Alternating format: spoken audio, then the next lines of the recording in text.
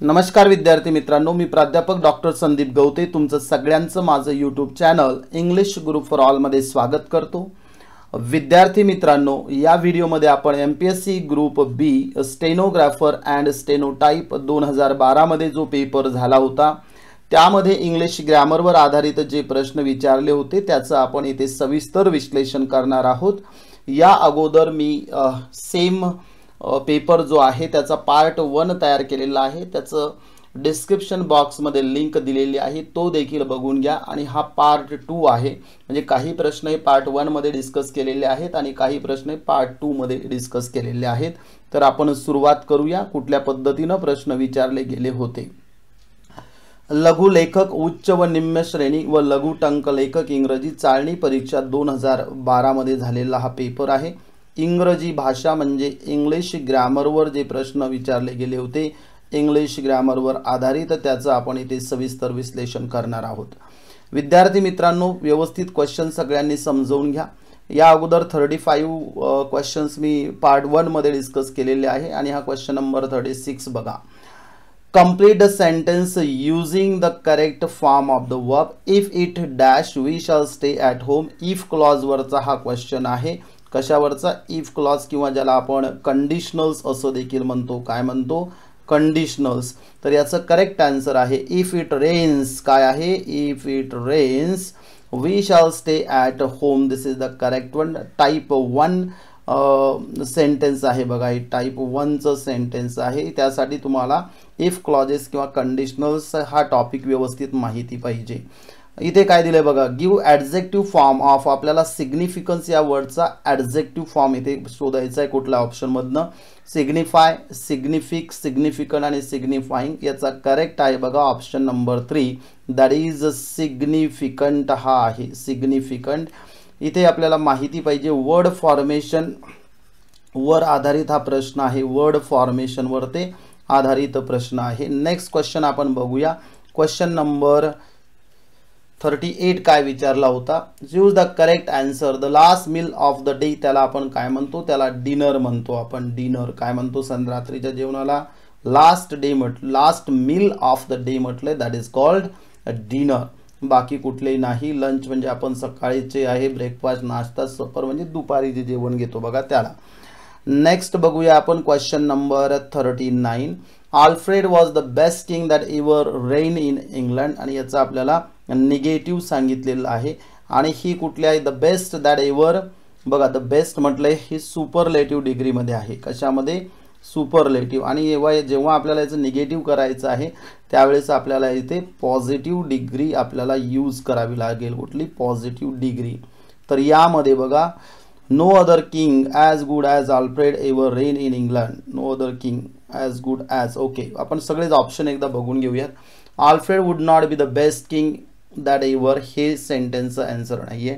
Alfred is not the best king, हे देखील answer नाहीये। आणि त्यानंतर दिले बघा काय, Alfred was the only king who had never rain in England. Never नाही, नाही, नाही, दिस is even know. So correct answer is option 2, no other king as good as Alfred ever rain in England. This is the correct answer. Next question आपण बघूया। Question number 40 काय विचारला होता? They finish the work yesterday make it interrogative. They finished याचं काय करायचं? They finish the work yesterday. Yesterday आता इथे काय आहे? हा सिंपल पास्ट टेन्स आहे। कुठला आहे? दिस इज सिंपल पास्ट टेन्स। आणि याचं क्वेश्चन करताना आपल्याला डीड न सुरुवात करावी लागेल। Did they finish the work yesterday, याचं करेक्ट आन्सर आहे ऑप्शन नंबर 2, फर्स्ट नाही, थर्ड नाही आणि फोर्थ नाही।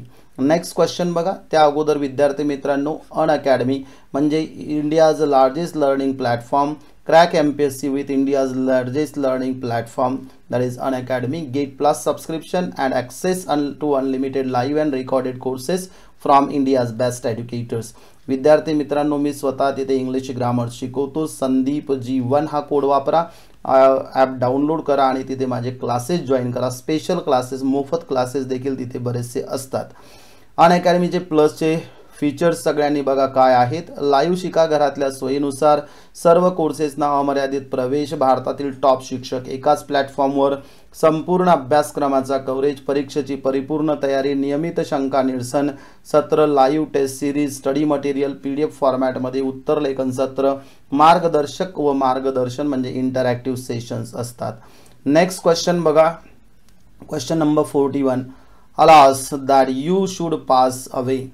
आता याचं काय सांगितलं आपल्याला, असर्टिव्ह करायचं सांगितलंय. तर इथे काय आहे, it is sad to think that you should pass away. हां, हेच आन्सर आहे बघा त्याचा. It is sad to think that youth should pass away. It is sed that youth should, he incorrect आहे, हे इनकरेक्ट आहे, हे इनकरेक्ट आहे. तर याचं करेक्ट आन्सर आहे बघा ऑप्शन नंबर 1. आता इथे बघा ना, it is sed that youth should pass away. It is sed that, okay, should, अच्छा, नो नॉट दिस. त्यानंतर it is bad news that youth should know. It is strange that youth should know. The correct answer is option number 1. It is sad to think that youth should pass away. Next question बघूया आपण, question number 42. Which is the correct indirect speech of the following sentence? Mohit said, where did they park the car? Mohit said, where did they park the car? आता इथे Mohit sed काय म्हटलंय, WH टाईपनं start झालेलं आहे. RV म्हणजे reporting verb जे आहे ते पास्ट टेन्समध्ये आहे. त्यानंतर हा क्वेश्चन विचारलेला आहे इथे बघा. तर आणि इथे याचा कुठला टेन्स आहे, हा आहे सिम्पल पास्ट. तर याचा आपल्याला पास्ट परफेक्ट वाक्य लागणार आहे बघा. मोहित सेड दॅट, वेअर इथे दॅट आलंय, वेअर आल्यामुळे दॅट नको आहे, हे चुकीचं आहे. Mohit एन्क्वायर्ड where they had park the car. बरं, मोहित आज दॅट, इथेही दॅट आलं, चुकीचं आहे. वॉन्टेड टू नो चुकीचं आहे. थर्ड आणि फोर्थ देखील चुकीचं आहे. करेक्ट आन्सर आहे second. Mohit एन्क्वायर्ड where they had park the car. This is the correct answer. Next question बघूया आपण, question number 43. Fill in the blanks with the correct word. He jumped dash the wall. इथे on नाही, from नाही, into नाही. He jumped upon the wall. Jumped upon the wall. समजा इथे wall असेल तर असं ज्याला म्हणतो आपण, that is jumped upon. Next बघूया आपण, question number 44. Give the adverb form of commercial. चा adverb form कुठला आहे, तर तो आहे commercially. कॉमर्स नाही, कमर्शियलिझम नाही, कमर्शियलाइज नाही. That is commercially. Next question आपण बघूया, क्वेश्चन नंबर 45 काय विचारलेला होता. Y offer bread to a man who is dyeing of thirst. याचं असर्टिव्ह करायचं आहे आपल्याला, असर्टिव्ह करायचं आहे. It is useful to offer, sorry, it is useless to offer bread to a man who is dyeing of thirst. Such offer is foolish to a man. It is extremely foolish to offer bread a man who is dying. Okay, extremely foolish हे नाही येत बघा. No one can be offered bread. No.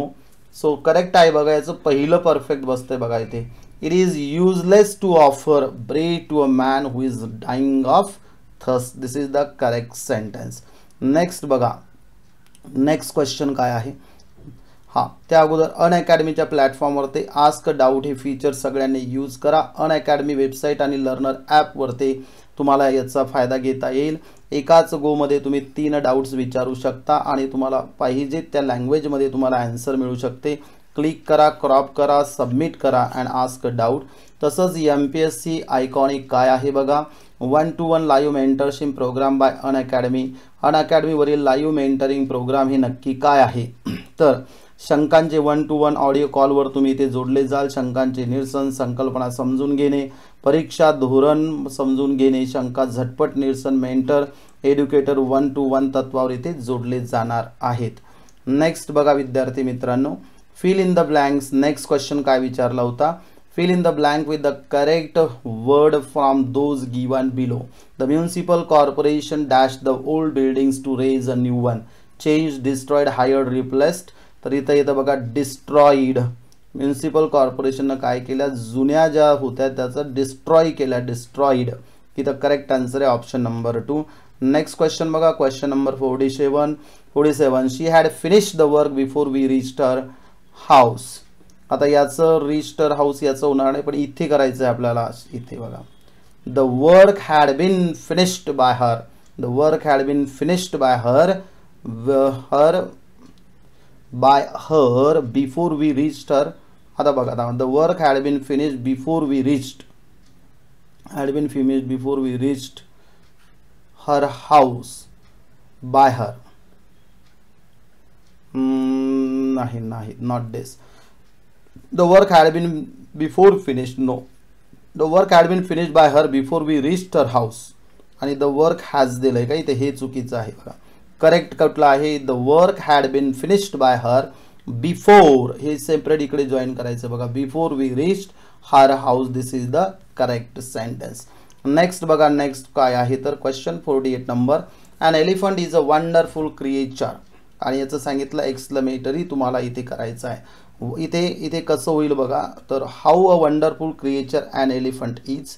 त्यानंतर that wonderful, हे येणार नाही, हे येणार नाही. What a wonderful creature an elephant is 4 नंबरचं याचं करेक्ट आन्सर आहे. What a wonderful creature an elephant is. यासाठी एक्सक्लेमेटरी करताना केव्हा हाऊ आणि केव्हा व्हॉट वापरायचं हे लक्षात येणं गरजेचं आहे. नेक्स्ट क्वेश्चन बघा, question number 49. Choose the most suitable word for the given expression. Change appearance so that people do not recognise a person. त्याला काय म्हणतात, disguise, costume, colour and difference. This is called disguise. वेशांतर ज्याला म्हणतो आपण, DISGUISE, that is called disguise. Next question बघा, question number 50. Which is the correct meaning of the following. A list of questions to be filled in. Assignment, क्वेश्चनायर्स, question sets, answer sets, that is called questionnaire. QUESTIONNAIRE, questionnaire. This is the correct one. Next आपण बघूया, next question काय विचारला होता. Which is the next question. He is dash MPhil student. MPhil इथे N येतं बघा, he is and MPhil M येतं बघा, उच्चारानुसार असतं. इथे हे वॉवेल साऊंड आहे, वॉवेल साऊंड, म्हणून याचं करेक्ट आन्सर आहे and MPhil student. Next question बघा, क्वेश्चन नंबर 52 काय विचारला होता. Find out the correct sentence of future perfect tense मध्ये असलेलं. I will have bin completed नाही. I will have completed this book by the end of the year. I will have been completing, I will be okay. Third नाही, fourth नाही, correct आहे second. I will have completed this book by the end of the year. Option number 2 is correct. Tenses वरती आहे, structures माहिती पाहिजे कुठल्या पद्धतीने आपल्याला यूज करायचे आहेत. क्वेश्चन नंबर 53 बघा. Choose the appropriate word from the following to describe the meaning of the phrase. Please, बघा सगळ्यांनी व्यवस्थित समजून घ्या. Pleasure, what is that? Pleasure trip of a number of person. काय म्हणतात त्याला? Excursion, excursion म्हणतात त्याला. EXCURSION, excursion. स्पेलिंग लक्षात ठेवा, फार महत्त्वाचं आहे. स्पेलिंग देखील महत्त्वाचे असतात, त्यावरती क्वेश्चन विचारले जातात. नेक्स्ट क्वेश्चन बघा, question number 54. Use the correct antonym of फ्रँकचा antonym कुठला आहे. गुड मिक्सर नाही, फ्रेंडली नाही, प्राऊड नाही, दॅट इज रिझर्व्ड. कुठला आहे antonym, that is RESERVED. Reserved is the antonym. Next बघूया आपण. Next what is the question number 55 काय होता बघा. Choose the correct alternative from the following to fill in the blank. I met Renu after I finished my work. I will have finished. I have finished. I had finished. After I finished my work येईल बघा इथे. After I met Renu after I finished my work. Okay, have finished येणार नाही, had नाही, हे नाही, बस कुठलं इथे first one is the correct. Next question बघा, क्वेश्चन नंबर 56 काय विचारला होता. Use the correct pronoun from the following alternatives to fill in the blank. You and dash have both bin placed first in the competition. आता इथे मी objective केस, mine पॉझेसिव्ह, माय पॉझेसिव्ह. इथे I हे नॉमिनेटिव्ह केसमध्ये use करता येतं, म्हणजे सब्जेक्ट म्हणून. तुम्हाला इथे केसेस माहिती पाहिजे बघा, नाउन केसेस कुठल्या आहेत त्यावरती हा प्रश्न आहे. करेक्ट आन्सर आहे ऑप्शन नंबर 3. नेक्स्ट क्वेश्चन बघा, क्वेश्चन नंबर 57 काय आहे? Which of the following is the correct usage? बघा, marina open the door bye की चुकीचं आहे. विथ अ की पाहिजे, टू अ की नाही, फ्रॉम अ की नाही. करेक्ट काय आहे बघा, marina open the door with a की. दिस is the correct answer. Next question बघा, क्वेश्चन नंबर ओके. त्या अगोदर अनअकॅडमीच्या प्लॅटफॉर्मवरती बॅच कोर्सेस कुठले येणारे आहेत ते बघा विद्यार्थी मित्रांनो. अनअकॅडमीच्या प्लॅटफॉर्मवरती comprehensive batch for departmental PSI prelims exam batch 6 आहे. स्टार्ट होते आहे 23 फेब्रुवारीला. या बॅचमध्ये मी संदीप गवते इंग्लिश ग्रामर घेणार आहेत, Ashalata Gutte madam Marathi grammar, Atul Takalkar sir history, त्यानंतर Sachin वारुळकर sir geography, Saurabh Sonawane sir economics, Hanumant Hande sir polity and foreign relations इथे घेणार आहेत. ही सगळ्यांनी इथे जॉईन व्हा आणि या एक्सपर्ट टीमचा तुमच्या यशामध्ये नक्कीच तुम्हाला अचीव करण्यामध्ये फायदा होणार आहे. त्यानंतर इथे 2021 आणि 2022च्या नुसार इथे डेट्स दिलेले आहेत. परीक्षा कुठली कधी होणार आहे, जाहिरात कधी येणार आहे, त्यानंतर पूर्व परीक्षा कधी, मुख्य कधी, याच्या डेट्स आहेत. प्लॅनिंगसाठी तुम्हाला याचा फायदा चांगला होणार आहे फॉर प्लॅनिंग. नेक्स्ट बघूया आपण. नेक्स्ट क्वेश्चन काय विचारला होता, क्वेश्चन नंबर 58 बघा. Choose the word or phrase from the following that is most nearly opposite to the meaning. Repudiate काय दिलंय बघा, रिप्युडिएट याचा मीनिंग काय सांगितलं आपल्याला, अपोजिट. इथे आपल्याला बघायचं आहे अपोजिट. आता रिप्युडिएटचा मीनिंग काय होतो, तर एखादी गोष्ट अस्वीकार करणे, रिजेक्ट करणे ज्याला म्हणतो आपण, याचा मीनिंग. आणि आपल्याला विचारलं इथं अपोजिट, तर याचा अपोजिट काय आहे बघा, दॅट इज ॲक्सेप्ट आहे. ॲक्सेप्ट करणे, option number 2 is correct. Next question बघा, question number 59. Choose the correct alternative for the statement given below. If you wake up early, you will miss the train. हे पहिलं नाही बसत. Unless you wake up early हे बसतं बघा. हां, म्हणजे असं टिक केलेलं पाहिजे आपल्याला. कुठे आहे हे इथे बघा. हे दिस is the correct one, third one. म्हणजे हे सेंटेन्स करेक्ट येतं बघा, हे तयार केलेलं. Unless you wake up early you will miss the train. ठीक आहे, हे पहिलं चुकीचं आहे. नेक्स्ट क्वेश्चन बघूया आपण. क्वेश्चन नंबर 60 काय विचारला होता, choose from the following alternative the word which is most nearly the same in the meaning. Sudo, sweet smiling no, fresh no, salty no, that is fake. Fake त्याचा meaning होतं बघा. आपण नाही होत का सुडोनेम वगैरे म्हणतो, दॅट दिस फेक, फॉल्स ज्याला म्हणतो आपण, फेक ऑर फॉल्स. नेक्स्ट बघा, क्वेश्चन नंबर 61 काय विचारला होता, complete the following sentence by choosing the correct option. India is much bigger Sri Lanka. Much bigger, that नाही, to नाही, but नाही, than. India is much bigger than Sri Lanka. than इथे बघा, than. Next question बघा, question number 62 काय विचारला होता, choose the correct alternative from the following to fill in the blank. When I reached his house he dash a letter. When I reached his house, was writing, is writing, had written, has been writing. हे कुठलंच येत नाही, पहिलंच option correct आहे. He was writing a letter. He was writing a letter. Next question बघा, question number 63 काय विचारला होता, choose the word or phrase from the following that is most nearly opposite in meaning of the numbered word.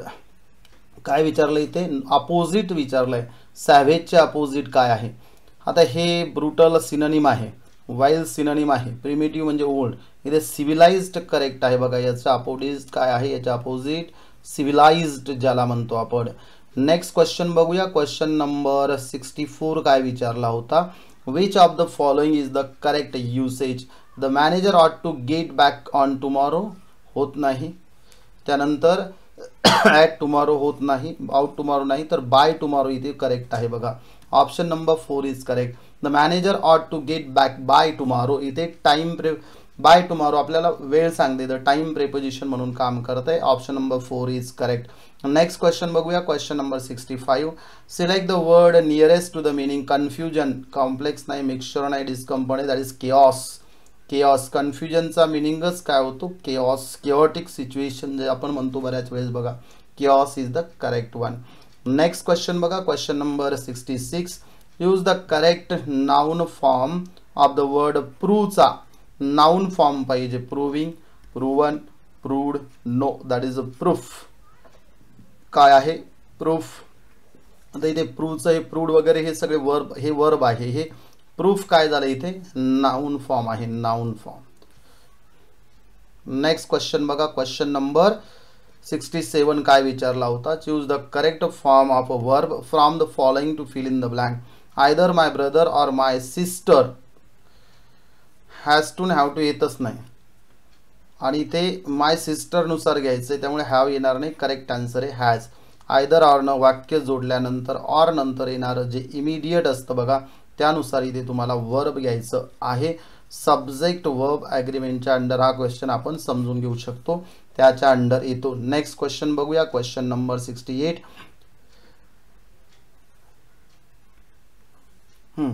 Choose the correct article from the following to fill in the blank. Dash president of India is visiting Mumbai on Tuesday. The President of India, what is the correct answer? The President of India is visiting Mumbai on a Tuesday. So इथे the superlative sense मध्ये आहे, त्यामुळे the वापरायचं आहे. Next question बघा, question number 69. Choose the word or phrase from the following that is most nearly opposite in meaning of the numbered word. Marvelous म्हणजे काय. मार्वलसच्या opposite पाहिजे. वंडरफुल नाही, स्प्लेंडिड नाही, फंटास्टिक नाही, हे सगळे त्याचे सिनोनिम होतात. तिथे येतं अगली. थर्ड नंबरचा ऑप्शन करेक्ट आहे. अगली is the opposite word to marvellous. Next question बघा, question number 70. Choose the correct preposition from the following to fill in the blank. I open the door and I went in to the room. I went in to the room. I open the door. इथे out नाही होणार कारण door open केलंय. I open the door and went in to the room. 4 नंबरचा option correct आहे. Next question बघा, question number 71 काय विचारला होता. पिक out the correct question tag for the following sentence. Amruta speaks German fluently. Doesn't शी यायला पाहिजे बघा, डझंट शी फर्स्ट नंबरचंच आहे. Doesn't she is there. Next question बघा, क्वेश्चन नंबर 72 काय आहे. Choose the correct form of a verb from the following to fill in the blank. The news dash at 7 o'clock every day. The news comes. The news comes at 7 o'clock every day. The रोजचं आहे त्यामुळे इथे comes येईल बघा. बघा next 73. Choose from the following alternatives the word of the most nearly same in meaning. Majesty. मॅनला नाही, lion नाही, club नाही, आपण किंगच्या बाबतीत होतो. Your majesty that is the king. King. Next question बघा, question number 74. Choose from the following alternative the correct language. The word originates from Sabbath. French नाही, Latin नाही, German नाही, हिब्र्यू मधनं आलेला वर्ड आहे हा. हिब्र्यू लँग्वेज मधनं, हिब्र्यू.